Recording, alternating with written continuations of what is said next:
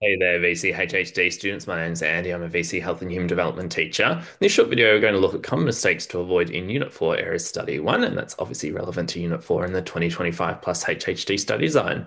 Just a reminder before we jump into this video, there's a range of ways you engage with the Health Resources Hub. If you're on YouTube at the moment, you can subscribe with the button in the bottom corner of the video there to our YouTube channel. That means you'll get alerts to all of our new videos as they come out across the year. We've also got our website, the hrh.net.au, where there's opportunities for HHD teachers and students, and that's being updated regularly. Got our Instagram, TikTok, and Facebook pages where you can follow us and get alerts to our new videos and other opportunities, as well as SAC and exam tips and advice. And also our email, info@thehrh.net.au, if you'd like to get in touch. So I'm going to go through 5 different examples of common mistakes to avoid that are relevant to Unit 4 Areas Study 1. A lot of these I've mentioned in previous videos, but this is a nice, succinct way of looking at some of these common mistakes to avoid. So the first one is forgetting to make meaningful links to human development phrases when there's a question that's asking about how something might impact on human development. So in a previous video, we broke down, human development in a lot of detail, so I'm not going to go through it in too much detail here, but just keep in mind that if there is a question that's asking how something can influence or impact on human development, then you need to not only mention one or more of the phrases that are from the human development definition, you can see some of those are included there, such as expanding people's choices or enhancing people's capabilities, but these need to be meaningful links. So you can't just string these phrases together without making meaningful links. And so, for example, if it was asking how, say, something like access to education could have an impact on human development, then you can talk about how if individuals have access to education, it's more likely to enhance their capabilities, such as developing their literacy and numeracy skills. So these links need to be meaningful. You can't just string all of these phrases together. So if you'd like to know about that in more detail, go back and have a look at our previous video.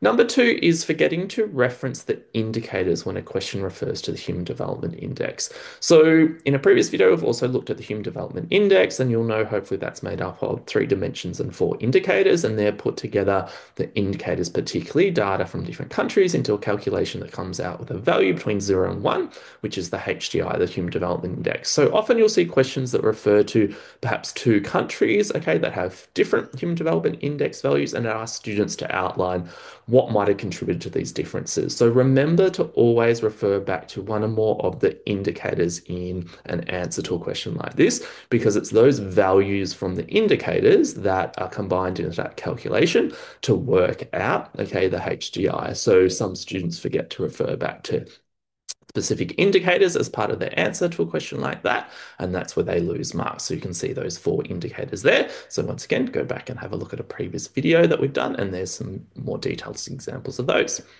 Number 3 is forgetting to demonstrate the link between a factor and a health condition. So in Unit 4, Area Study 1, you would have covered the factors: access to safe water, sanitation, poverty, and the different types of discrimination. And so what you're often expected to do is be able to link, these factors to health conditions, because a question might ask how a particular factor might have an impact on something like health status or human development.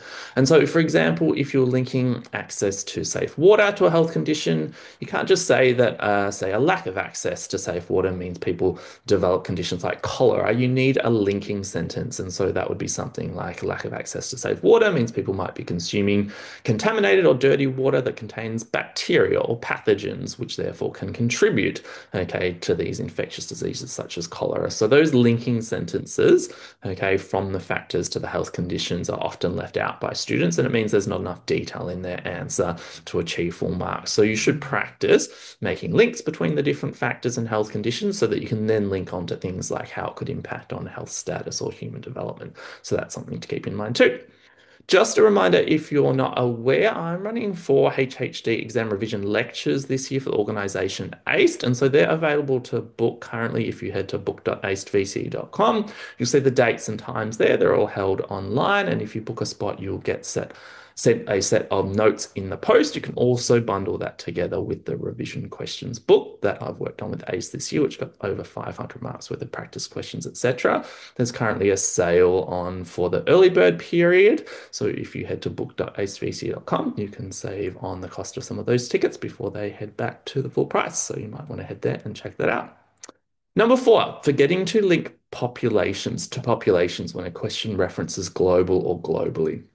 So in Unit 4, okay, we're often looking beyond the individual to how something might have an impact on global health or global human development. And so you can see there the VCEE has released frequently asked questions document, which outlines that when students are faced with the term globally or the global context, they're expected to consider and refer to the health and human development impact on many people worldwide, not just an individual. So that means that when you're answering a question that perhaps is referring to, say, health and well-being globally or human development, okay, globally, you need to make sure in your answer you're referencing, okay, either worldwide or globally to show that your answer is looking beyond the individual and is relating to the impact on populations across the world to make sure that you're appropriately answering a question for that global or globally context.